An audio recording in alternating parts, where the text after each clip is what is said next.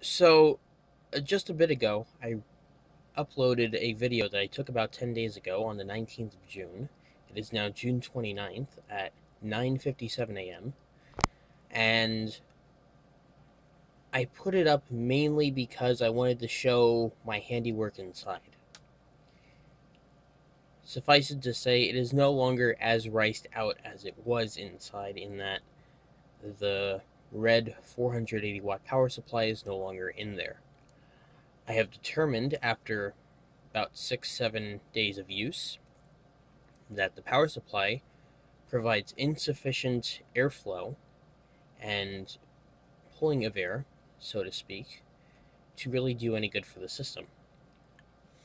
So what I've done, during the time between the last video and this video, I found a 300 watt Delta supply out in the garage. I don't remember exactly which computer I pulled this out of.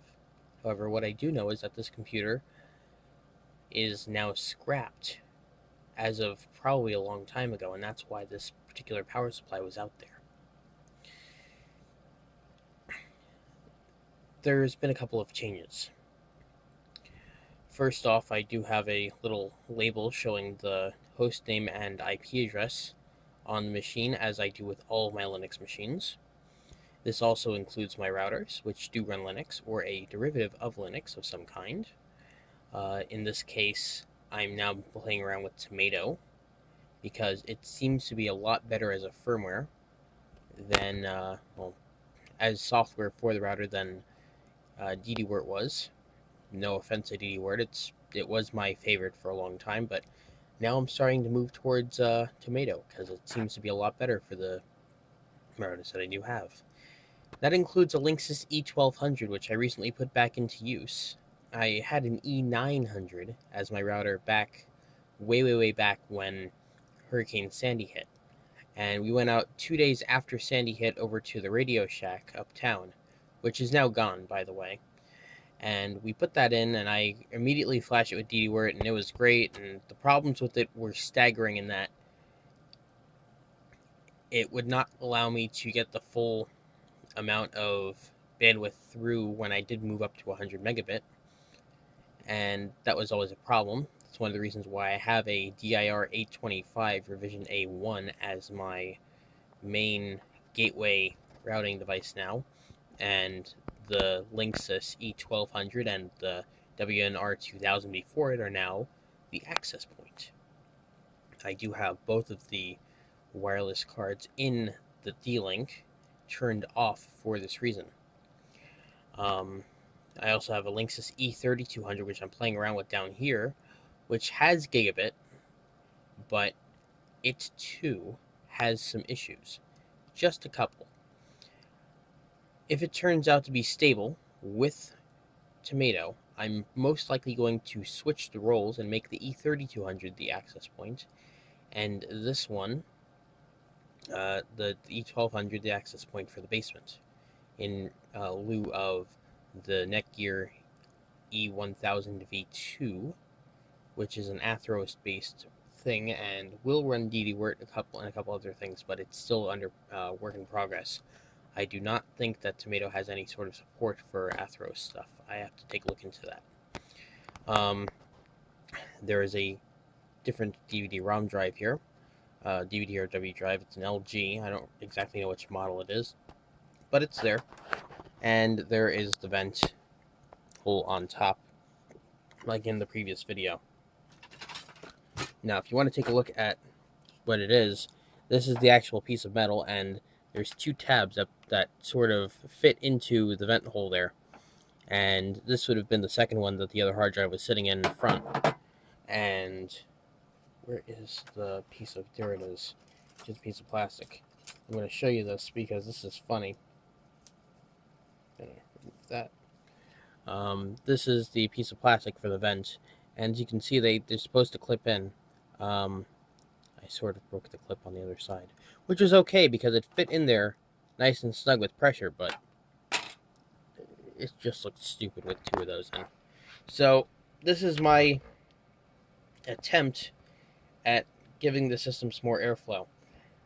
Some changes that I've made to the inside since the last video have been that there is now a proper 12-volt 60mm fan, which does not sound like garbage and is actually very quiet.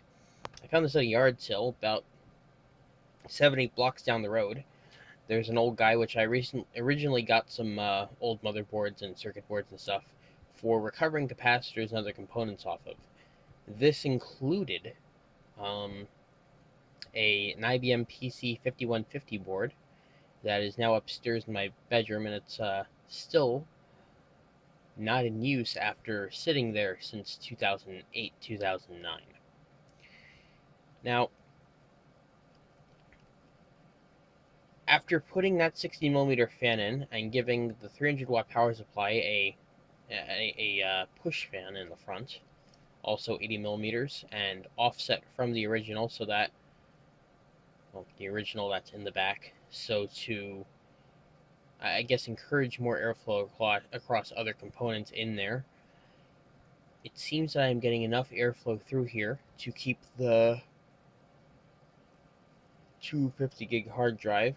The one in the vent adapter tray is 250 gigs, and it's a Western Digital Blue, and that is the secondary drive. The main drive is still an IDE Seagate 250 that I just had flopping around, 7200.10. There are no firmware updates available for it. However, again, this is just for messing around with, so I'm not putting it into like actual production anytime soon, I don't think. If it turns out to be reliable and everything stays nice and happy with the temperatures, I'm probably going to either way.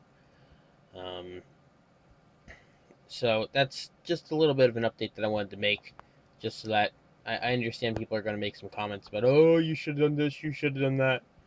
Well, I'm still trying to do this and that with what I have. In fact, take a look here. I'm actually uploading the video right now from my computer here. I'm actually uploading the video. So you're seeing this upload right now to my account while I'm shooting this other video. So that's how far into the upload I am since I started this video. This is where everything is sitting. In fact, if you take a look over here, I have the video open in Media Player Classic Home Cinema. I was reviewing it to make sure that it fit all of my, well, I'd have to call them nitpicks about the video itself, because there were a couple of things that I forgot to say, I guess. The power supply that was in there completely died and would trip the 20 amp breaker that this computer, my main computer, and the Dell T3400 to the left all sit on, as well as all my monitors and all my other stuff down here in this little corner of my basement. So, I mean, there's not a whole lot else to really show here. I'm just making this video for an update's sake. I could have added this to the end of the video, but that video is already 18 minutes long, I think. 15 minutes long. It's 15 minutes long, I'm sorry. And yeah, this is how it turned out right now. It's running right now. It's been up for 2 days. And everything seems to be A-okay and working. There's been a couple of other changes inside it in terms of where some PCI cards sit. I did take out the FireWire card, and did I take that out? No, I did not take that out. I moved the USB card over one slot. I put the FireWire card to the left of that. The SATA card is still in the same position it was in, and I put a Ricoh-based PCMCIA card bus adapter in one of the slots, which does not seem to work with the SPARC 64 Debian kernel. It does not seem to have any sort of card bus support. Trying to mod probe a whole bunch of different stuff, it just doesn't show up. So I'm not sure what the deal is there. I'm probably going to have to compile my own kernel, which will take all day because kernel 4 and stuff do that.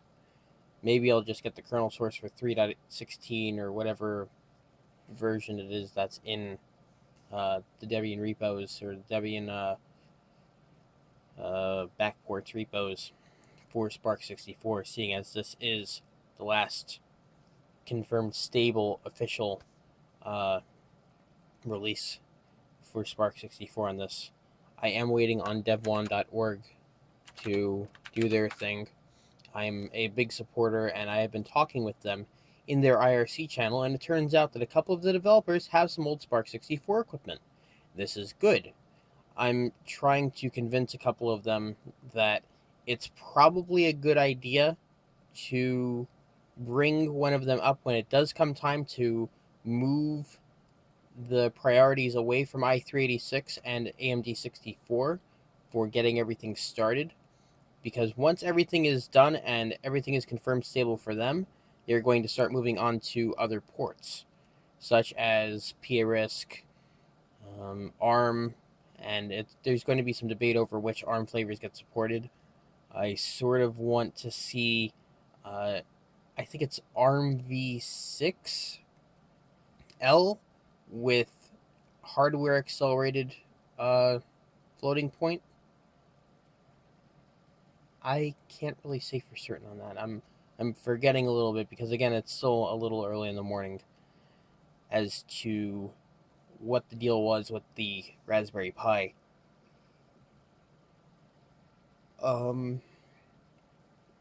What I do know is that I think this affects also the Raspberry Pi 2, correct me if I am wrong. The BeagleBone Black, I currently know, I think that's ARM v7L, and I think that's just how that one rolls. I'm going to have to do some testing because I do have a BeagleBone Black that I currently have on upstairs, and that is currently doing absolutely nothing. It's just plugged into a 5-volt wart, and it's sitting away, chugging away on the network, doing nothing. This will probably change in the future once I can afford a BeagleBone miscellaneous cape from, well, you've seen my video on that. So I'm going to get that miscellaneous cape when I have the money for it and can actually justify paying the $15 for it or whatever amount of money it is now, so that I can see if I can get the PWM buzzer working, or at least learn how to write some code to get the PWM buzzer working the way I want to when I use Beep, or whatever I want to do with that. For now, not too much of a concern. It's a back burner project. This sort of was a back burner project. My SparkStation 5 is still a back burner project. I haven't really heard too much from the Gen 2 Spark guys over on Freenode either. The one guy, CB88, is the one that was leading the pack for getting Spark 32 Sun 4M over to a modern Gen 2 system. I'm not sure what the status on that is, and I'm not really all too concerned right now because that is chugging away nice and happy right along.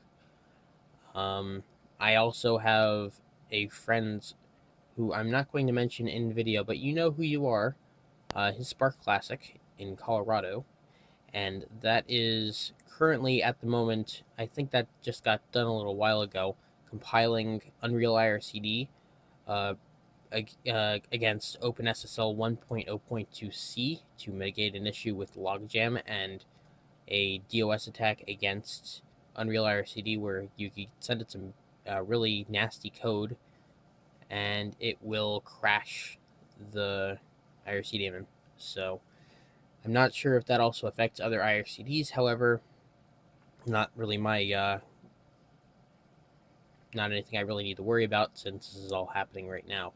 I've already done it myself for my own link upstairs for the Rubber Mallet Network, and that is a-okay. I'm just waiting on everybody else to really get off their lazy asses and do the same thing themselves, and everything will be a-okay. I'm also messing around with LibreSSL and seeing what the deal is with GNU TLS on if I could do something with that on Debian Etch instead, but I believe that the version of GNU TLS that's in Etch on the SparkStation 5 only supports TLS v1 and not v1.2, which is what is required now. So I'm probably just going to keep it LibreSSL on that particular machine, since that does work. It does compile and it does work. And I'm going to be popping into the LibreSSL IRC channel and thanking them for allowing that to happen, I guess, and that it works, and just saying thanks. So why not? It's good for the developers to get a little bit of a thanks every so often, at least the ones that hang out in the IRC channel. They would probably appreciate it. Other things that I'm working on is not a whole lot. I'm really not working on anything else at the moment. There's going to be a couple more videos out, including the one about my black and white bastardized MacBook. I have a couple of MacBook parts I actually have to send out to UXW Bull when I have money, and that's to fix his laptop, which has a bit of an issue in terms of he broke the hinge on his 2009 NVIDIA based MacBook. So I'm gonna send him these two carcasses that I have, and they both have good screens, good hinges, good upper keyboard assemblies to my knowledge, and he can just figure it out from there and see if he can get it to work. I really can't care all too less about them, so they better off going to a better home than them sitting here and rotting in my basement. Other than that, that's about it. Something else that has happened that is not all too important is that I've moved back to a Palm Centro.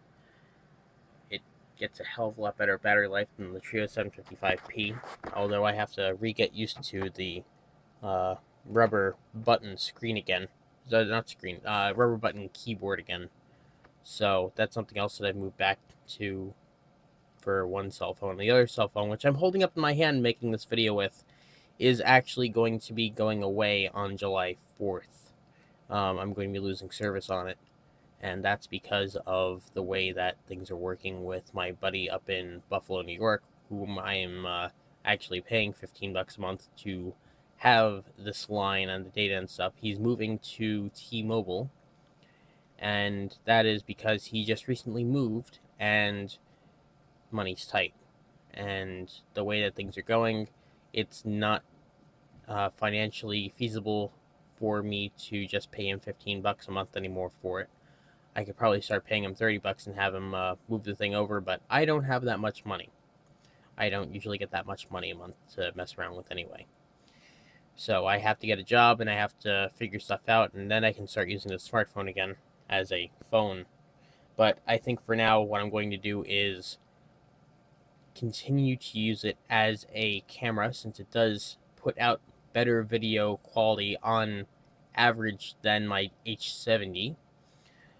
The H90 that my sister has, I'm not all too sure about, but that'll come for later. In the meantime, I'm going to cut this video short now because we are now at 18 minutes 20 seconds, and I'm going to just get off and pop it up on YouTube elsewhere upstairs where I actually have a micro USB cable. So, until next time, I shall see you later. Or you'll see me later. Or not.